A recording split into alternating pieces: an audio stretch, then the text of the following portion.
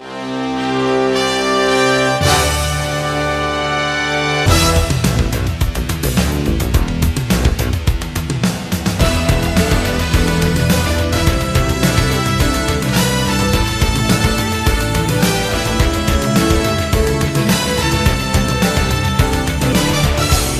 Friday, November 18th, and this is your coffee break on the HAN Network.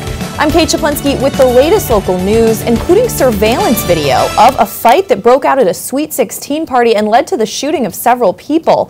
Also, the Danbury mayor demanding an apology from Wilton students after they chanted "Build the Wall" at a recent football game, a car thief in New Canaan, and much more. Kevin Coleman joins us later with a Nutmeg Sports update, and Donald Ang will join us to take a look back on this day in history. But first, Bridgeport police have released a video from inside the Park Avenue Social Club, where 5 people were shot at a Sweet 16 party on Saturday night. The surveillance video shows a fight breaking out on the dance floor and several shots fired. Later, as you're seeing here, it shows several young men coming and going through the club's doors, where the fight then breaks out again. The Bridgeport Police Detective Bureau is asking for assistance in identifying anyone pictured in this recording.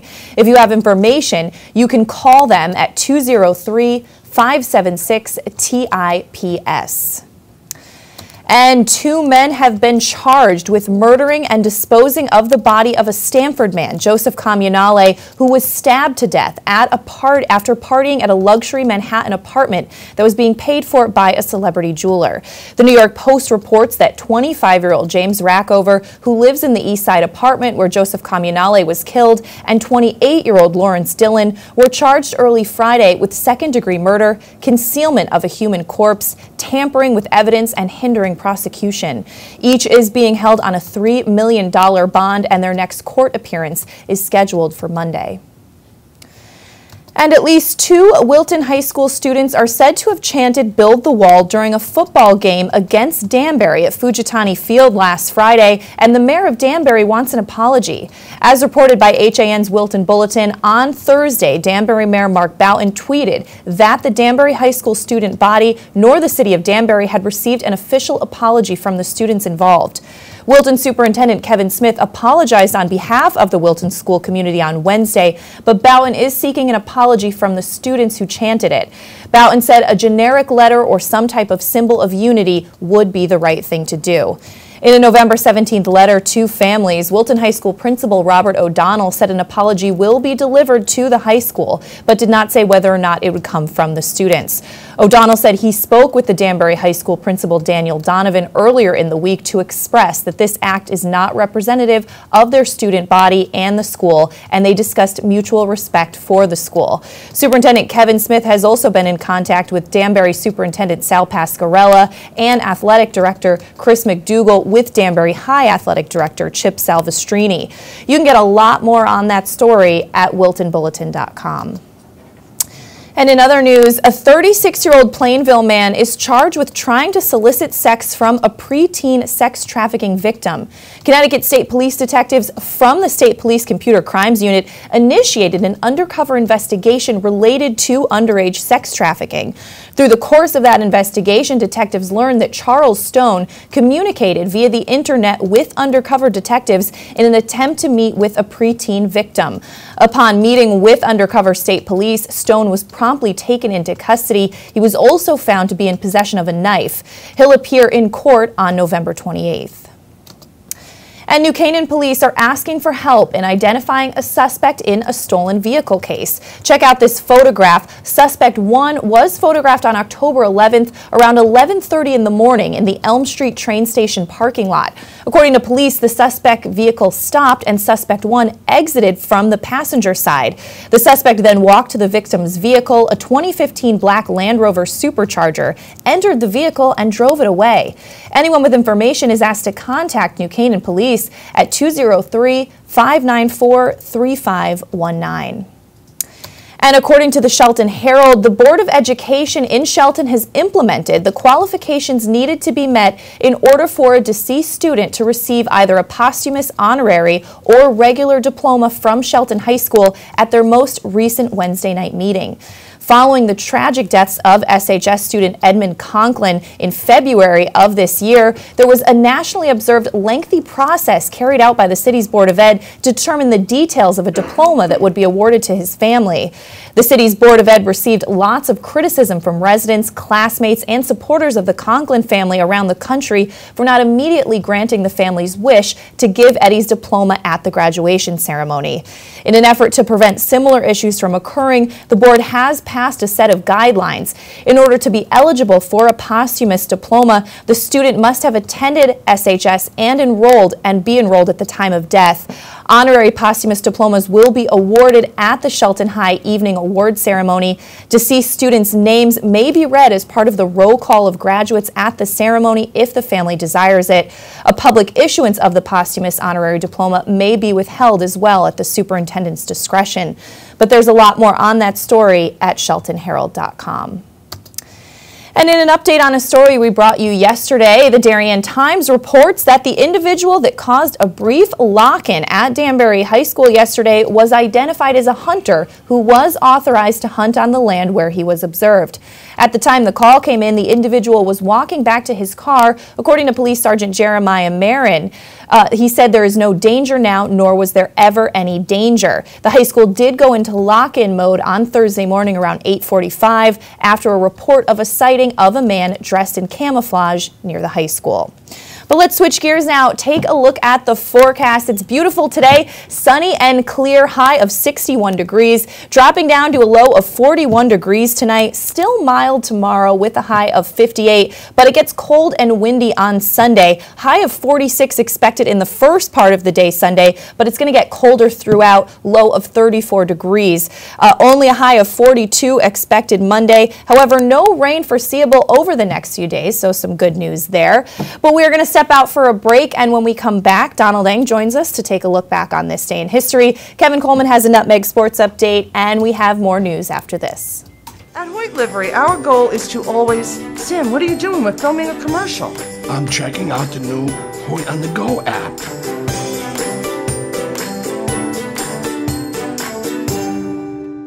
Hoyt's here!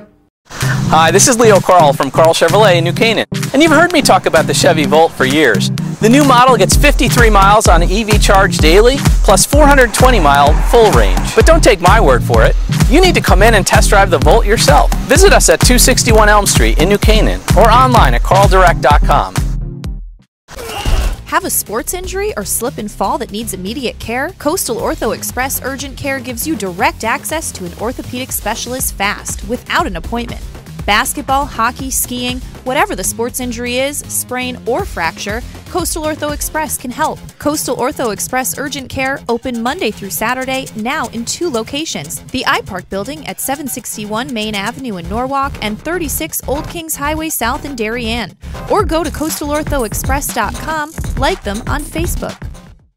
As you're getting back to your regular schedules, we're excited to get back to doing what we do best, offering you the freshest seasonal fare and all the ingredients for a healthy start to school. So shop Walter Stewart's for everything fresh, from A apples to Z zucchini, and from cotton candy grapes to back to nature all-natural snack bags. We save you time by stocking all of your favorite back-to-school essentials under one roof. Walter Stewart's Market, 229 Elm Street, or shop online at stewartsmarket.com. At Whip Blow Dry Bar and Salon of Ridgefield, it's all about creating a hassle-free, high-end experience for the entire family.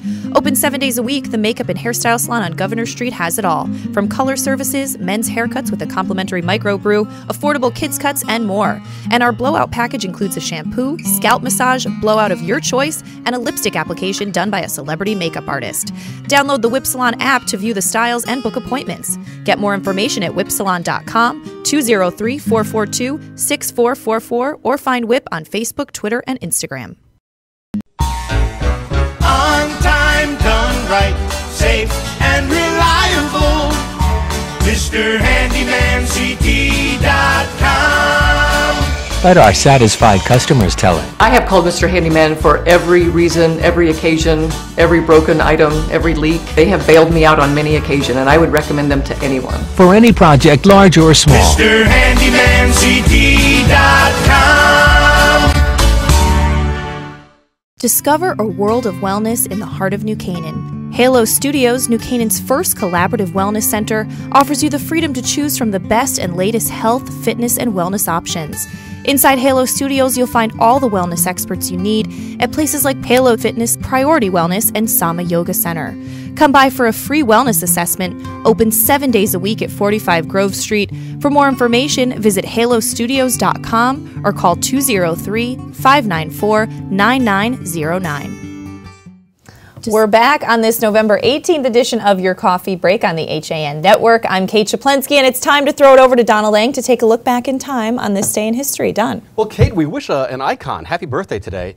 Not this first one, though. First, we go to 326 CE. The old St. Peter's Basilica is consecrated. Now, when you're talking about Vatican City, old is sort of a relative term. The current St. Peter's dates to 1626, 13 centuries later, also consecrated on this day, by the way. The current St. Peter's is the largest church in the world, not a cathedral, though, because the Bishop of the Archdiocese of Rome, we call him the Pope, uses St. John Lateran Archbasilica, which is about 3.5 miles away. To 1883, railroads institute the 5 standard continental time zones, ending the thousands of local times that had existed up to then. Now, it's hard to imagine today just how much power the railroads had in the 19th century, but they changed time. People had used solar time until then. When the sun's at its highest point in the sky, it's noon, but solar time changes by a second or so every few miles east or west. And when people traveled by horse 40 miles a day, it didn't matter that noon in Boston was about 2 minutes before noon in New York, but with the completion of the Transcontinental Railroad, long-distance trains traveled in both directions at high speed on a single track. At prearranged times and locations, eastbound trains will pull onto a side track to let westbound trains pass, and vice versa. Now, that 1 second every few miles matters a lot. Believe it or not, we have time zones, so the trains could run on time. 1978, Jonestown, Guyana. Jim Jones and the People's Temple have carry out a mass murder-suicide that claim 918 lives. That is a photo there of the Flavor Aid packets laced with cyanide. The massacre had been prompted by the murder of Congressman Leo Ryan, who had come to investigate reports of the mistreatment of people at Jonestown. Finally, now we go to 1928, where we first saw, or rather we first heard this, the release of the animated short Steamboat Willie. It was not the first appearance by Mickey and Minnie Mouse, it was actually their third, but it was the first cartoon to have fully synchronized sound and imagery. It today is considered by the Disney Corporation to be Mickey Mouse's birthday. That is your look back in history for today, November 18th, and I'm Donald Eng. All right, Don, thank you so much. Have a good weekend. That was a good one today. Thanks, you too. All right, back to local news. And an important traffic note for the weekend, the exit 34 off-ramp of I-95 North will be closed from 8 p.m. Saturday to 10 a.m. Sunday. Traffic will be diverted to northbound exit 36 Plains Road, back to Route 1. The closure and traffic detour are necessary, according to the DOT, for completing some paving and restriping of that exit area, as well as the deceleration ramp. So definitely something to look out for. But we're going to throw it over to Kevin Coleman, who's filling in again for Frank Cornito at the sports desk. Kevin. Hey, how's it going, Kate? How you doing? Good. Happy to have you back. Yeah, happy to be here. We have actually a big weekend ahead of us. 8 FCAC teams will be competing for a state championship on Saturday. These teams will include, for girls soccer, the Class L final. It's going to be the number 3 Richfield Tigers taking on number 1 Glastonbury. That game will be at Willowbrook Park in New Britain at 11 a.m. In the Class L final, again for girls soccer, it's going to be number 3 St. Joseph's taking on number 5 Massac. That game will be at Middletown. That game will be at 2 p.m. The boys soccer Class L final, it's going to be number 11 Danbury taking on number 4 Farmington. That game will be at Willowbrook Park in New Britain. That game is set for 2 p.m. We'll switch things over for field hockey now. Field hockey Class L final. It's going to be number 3 Staples taking on number 4 Darien in an all FCAC final. That game is going to be at Weathersfield at 10 a.m. And in the Class M final for field hockey, number 7 New Canaan Rams taking on number 4 Guilford.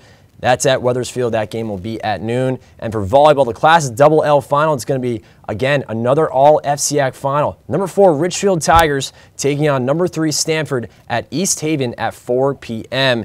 And the Southwest Connecticut Grizzlies will host Onondaga Community College Saturday at 3 p.m. at Kennedy Stadium for the Yankee Collegiate Conference Club Football Championship. The unbeaten Grizzlies will honor the members of the 2011 National Championship team. The Grizzlies are a club program made up of students at Connecticut's community colleges, many of whom have played high school in the football area. And Kate, we have a big week coming up next week. We will be full coverage of the Turkey Bowl, which is set for Thursday. I know Monday we'll be in Darien, Tuesday we'll be at New Canaan. It's going to be a fun week leading up to the Turkey Bowl. Yeah, we have a lot of good stuff planned. And I have to say, Kevin, I'm loving the tie today. Oh, nice choice. Thank All you. right. Well, thanks so much, Kevin. We'll see you next week. Yes, have a good weekend. All right. Well, in other news today, a New Milford man was arrested for separate car burglaries in Darien and New Canaan on November 16th.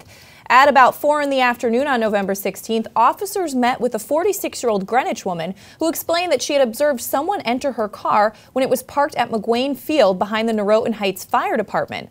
The woman had a small child with her on the playground and her vehicle was parked nearby. She did not immediately contact police because she was unsure of what to do. However, she did end up taking a photo of the subject and took note of his license plate. The victim then came to police headquarters about 20 minutes later. The registered owner of that vehicle was identified as 45-year-old Scott Palmenta of New Milford. According to police, Palmenta has an extensive criminal history, and officers positively identified him as the suspect by comparing the photo to the one the victim took. Darien officers then notified surrounding agencies of that incident and gave out Palmenta's vehicle description. At about 6 p.m., just 2 hours later, the New Canaan Police Department contacted Darien and advised that they had just taken Palmenta into custody for a similar incident that happened at Waveney Park. You can get more on that story at DarienTimes.com. And 3 intersections account for most of the accidents in the town of Easton, according to the Easton Courier. Numbers from 2015 show that Reading Road and Westport Road, there were a total of 13 accidents in 2015. On Sport Hill Road and Center Road, there's been 5. Black Rock Road and Westport Road, 3 accidents. And Stepney and Church Road, another 3. As the numbers show, the 4-way intersection at Route 136 and Reading Road has the most accidents occur there. It is a particularly busy intersection for commuters trying to find less congested ways to reach out-of-town job destinations in the morning. You can get a lot more on that story at eastoncourier.com. And Ridgefield's newest restaurant, the Village Tavern by Germano Minin, is set to open January 15th in the former Dog and Pony location at 378 Main Street. Bruno DeFabio, part owner of the business, confirmed the opening to the Ridgefield Press on Wednesday. He said it's going to be a modern American restaurant that offers a blend of new and old dishes inspired from cuisines around the world. Minin, a 2014 winner on the Food Network reality TV series Chopped that DeFabio appeared on as a judge, as you can see in this photo, will be moving to Ridgefield, going to be a chef. We're going to step out for a break, and when we come back, we're going to recap some of the top area stories we're following today after this.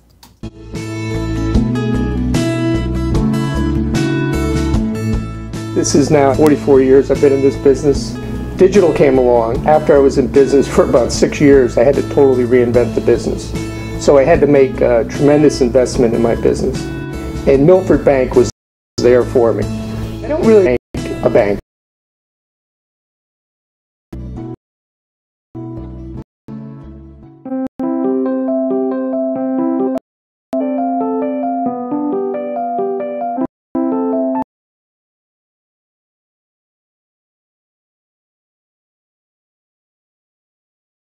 Spin gives you energy zone.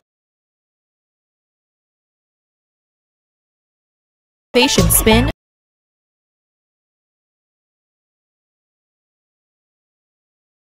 There's a range of. Let Manfredi New Canaan help you find the perfect gift to celebrate important life moments. Visit us at 72 Elm Street, New Canaan, or online at manfredijewels.com. The leaves are changing, water temps dropping, and the sun is setting a little earlier each day. But there's still a lot of great boating, fishing, and coast time left before we see the first snow. And above all, remember, it's always summer at the Dock Shop. With loads of new fishing tackle and accessories, clothing, jewelry, and home decor, the Dock Shop is just what you need when you start to feel that New England autumn chill. Boater, beach bum, fisherman, or simply love the New England coast, this is a unique place to shop. The Dock Shop, 51 Tokenique Road, Darien, 609 Riverside Avenue, Westport, dockshop.com.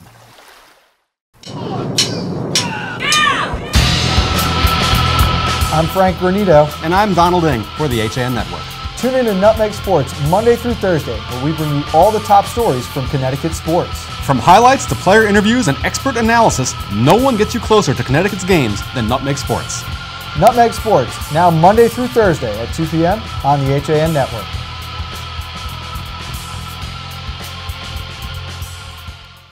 We're back on this Friday edition of Your Coffee Break on the HAN Network, recapping some of the top area stories today, including that Bridgeport police have released a video from inside the Park Avenue Social Club where 5 people were shot at a Sweet 16 party on Saturday night.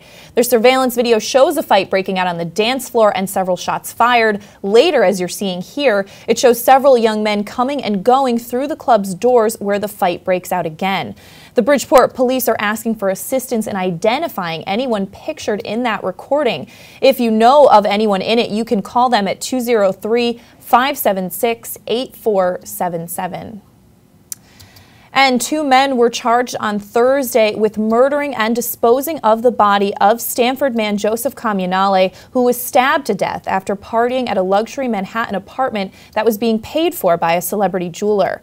The New York Post reports that 25-year-old James Rackover, who lives in the East Side apartment where Joseph Comunale was killed, and 28-year-old Lawrence Dillon were charged early Friday with second-degree murder, concealment of a human corpse, tampering with physical evidence, and hindering prosecution.